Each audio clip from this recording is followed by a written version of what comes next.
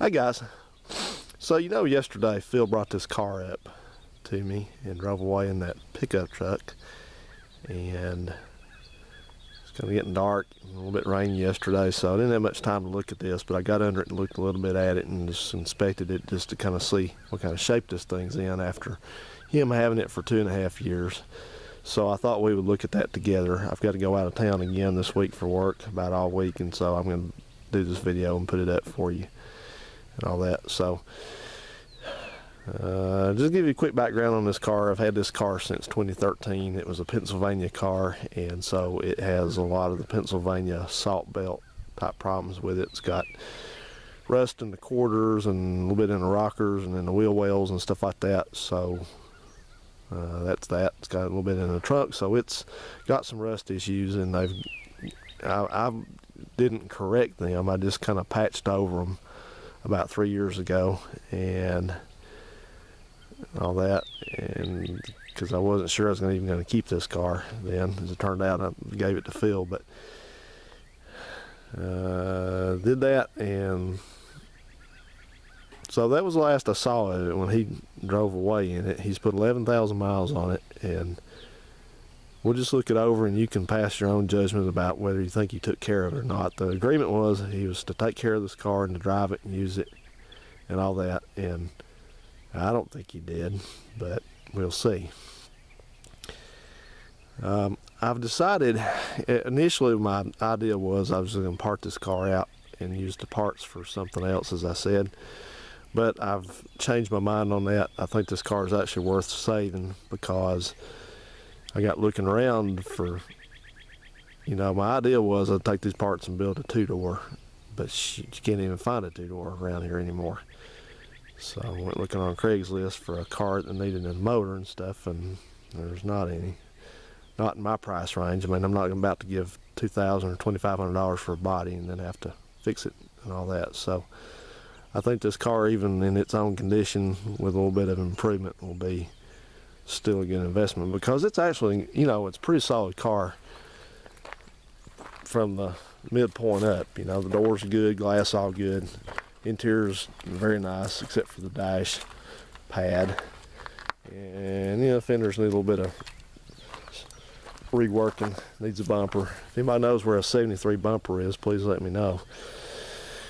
But it runs okay, and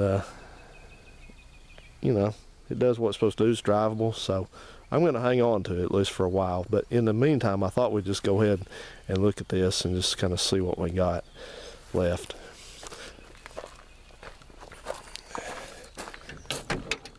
So the first thing I noticed when I came in here is that we got a split seam right here, and this upholstery's been reworked on this car.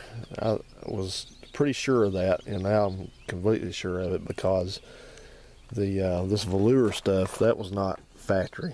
This was supposed to have like a ribbed vinyl. It was my grandparents' car. My grandparents, I've told this story more than once, but my grandparents had a twin of this car, except it was bronze with a black interior. So anyway, first thing I noticed was that, and then I was looking around. The floor is dirty, dirt and dust and stuff all over the floor. He's not cleaned the floor out at all. These mats are hard to find in good condition. Come on out of here. Out, out, out, out, out, out. Buzz is getting in my place here, huh? But that's that, but it's still okay, still in one piece, and all this is still looking okay. For some reason, the needle on the fuel gauge is bent outward. I don't know how that happened.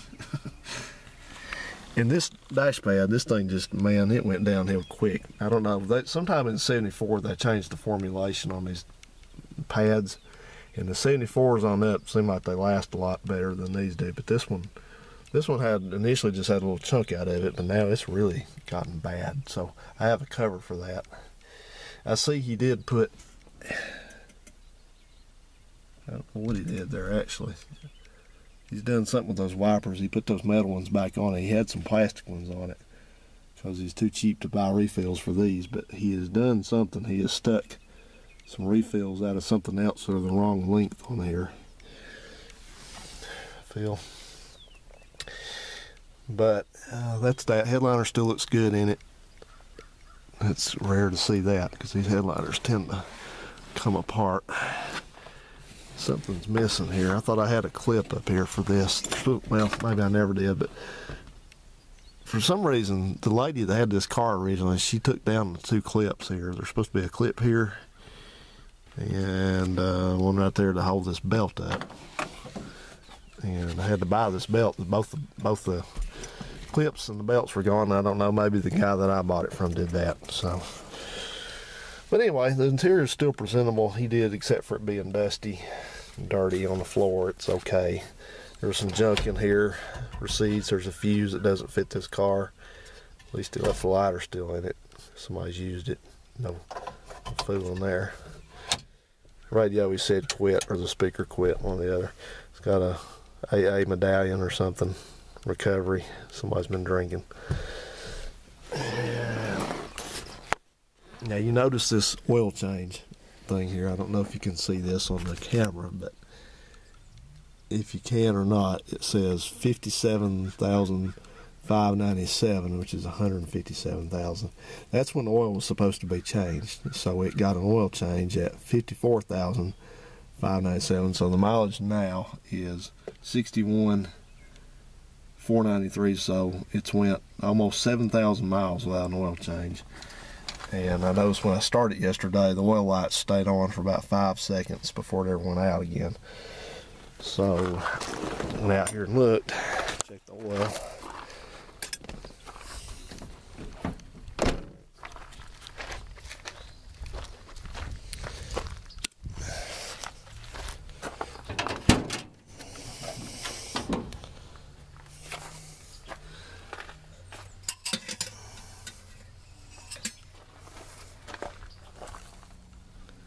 It's about half a quart down, but that oil is black as tar.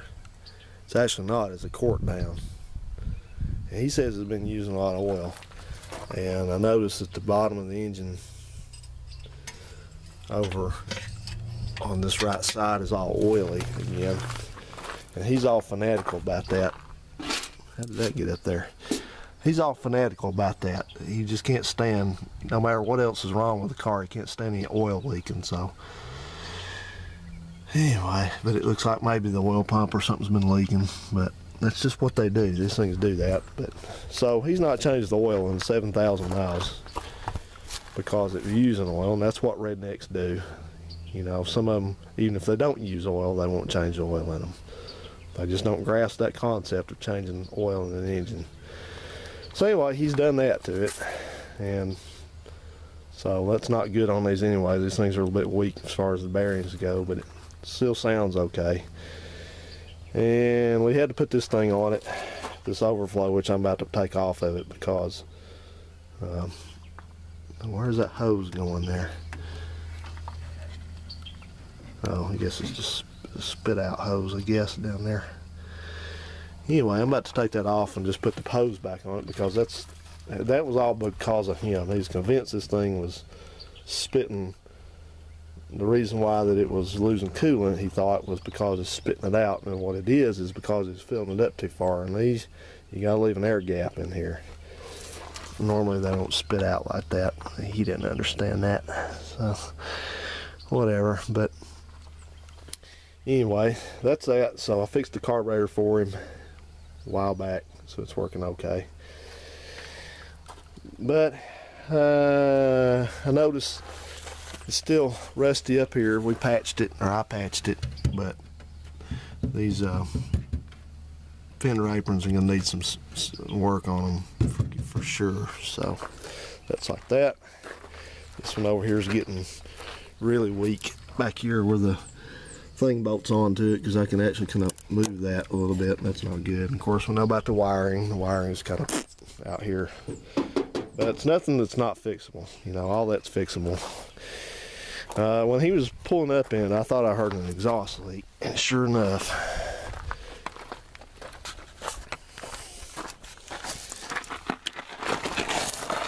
got in here and looked. and the muffler's got a hole in it up there, so it's rotting away. Of course, he did not fix that. It's got a hole back there also, so it's gonna need a muffler put on it. And the worst part of it is we're working our way back to the worst of this. This is where I fixed this car, and I don't actually mean that seriously. This is where I patched this car with Bondo, and it is coming back through again, which I fully expected it to. It's pretty solid to about right here, and then it's just nothing but mud right here. This whole corner is just mud. So you can see back in here, any of you guys from up north, you recognize that. I showed you that quite a while back, but it's all blown out again. So the wheel wells are blowing out, and I don't know what that's, I don't know if that's a seatbelt mount or what that is. I don't think so, but it's something on both sides right there. I'll have to look at that from the inside to know what that's about. But I just kind of patched that up, and that didn't even do anything. That came right apart again. And then back here, this is all mud. Whole thing is mud down here. This is mud. Same on both sides. So that's blowing out the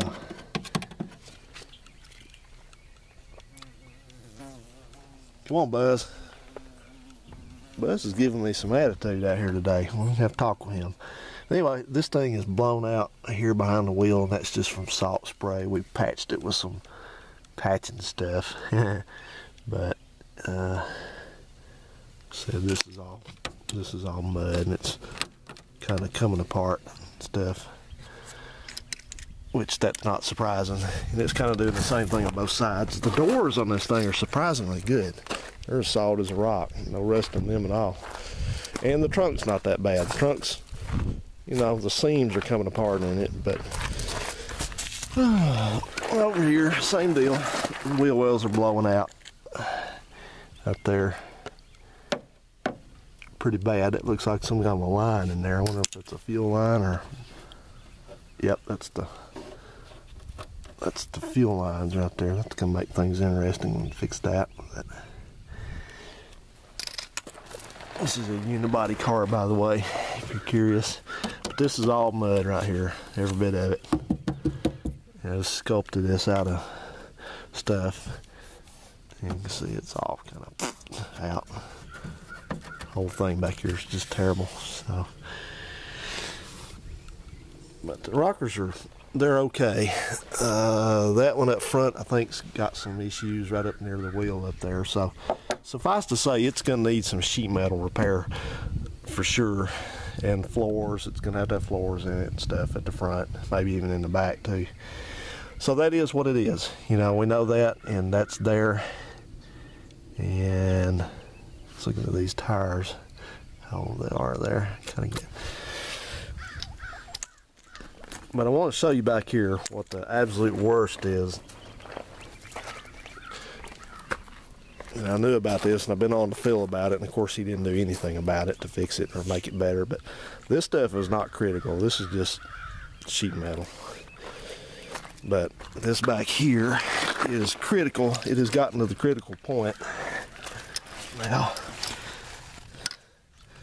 So right back here is where the problem lies. This is our rear frame rail, and I'm not shining too much light on it there maybe, but see that big gaping hole right there? That's not good, because you got well, let me go back around the other side too. Just looking at something back there too. I was looking at that, but I've already been picking at it with my hand, and I picked a whole bunch of rust off of it. It fell out. So here's another view. So I don't even need Musty's hammer to peck on that to know that's blown out badly. And the problem is, where the problem lies, is that this is where the rear leaf spring hanger bolts on to this guy right there.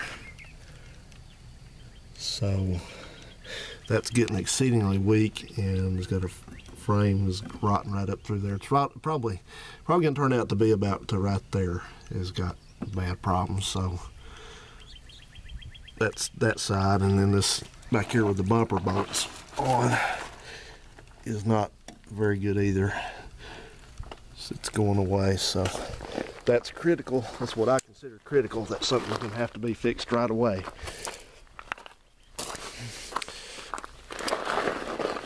This one over here.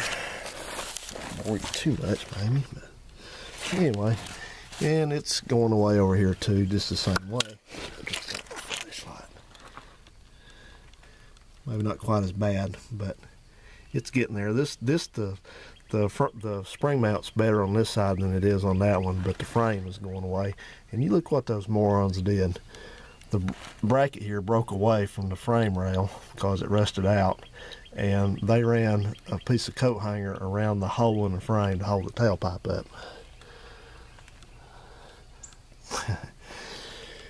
And so, anyway, last thing I want to show you is the trunk, and this is kind of going to illustrate that, you know, some of y'all may think that I'm hard on Phil, but the thing about Phil is I've learned that a lot of his stuff is redneck BS, drama. And so the thing about it is, it turns out, like I said, he didn't take very good care of this car. So there's a sniffling and a long look goodbye and all that crap notwithstanding, I know Phil, and you know, for whatever he says about I'm such a great friend and he takes care of stuff and he's just so glad to have things and all that, well, here's the trunk. Here's the way he left the trunk. I have not even touched anything in here. So you can see he left a couple empty bottles, the hubcaps that go on it, which somebody sprayed some paint on one of them, the jack laying out here, the other part of the jack laying out here. It's dirty, just junk laying in it. So that's what he thought of this thing. So that's why I don't feel bad about that. He can stand out here and sniffle and all he wants to, you know, but you know, he didn't keep his agreement up with this thing, so I wanted to get it back away from him and at least save what I got, because you know, it's if something were to happen to him too, that thing would have been gone. Somebody would have got this car and sold it within a day, because they don't care about Phil up there. They're just sponges. They're just redneck leeches up there where he lives, and all they want from him is some money, support, and whatever else, and they wouldn't do nothing for him. They'd sell every bit of his crap he's got up there if he passed away. Guarantee you'd all be gone. That's what they think of him. They're bums. So anyway, Phil is a good guy. He's my friend. He always will be. But you know, this is what he did to the car. So this is why that some of y'all can get on to me and say I'm mean to him sometimes, but I'm not. I know Phil. I know how he really works. He's a little bit more devious than he comes across, a little bit lazier. So anyway, I've got other things ahead of me here. I'm going to finish up the videos about the HEI and the fuel system issues on that white car, and then we're going to get into that. But in the meantime, I'm probably just going to do a few maintenance things on this car, like change the oil and stuff and all that, and we're just going to drive it around for a while, and then when things get where they're ready to enable me to weld on this, I'm going to immerse myself in the master's teachings about welding rusty frames and see what I can do with this. So until then, thanks for watching, and let's give this old car a big welcome back home again.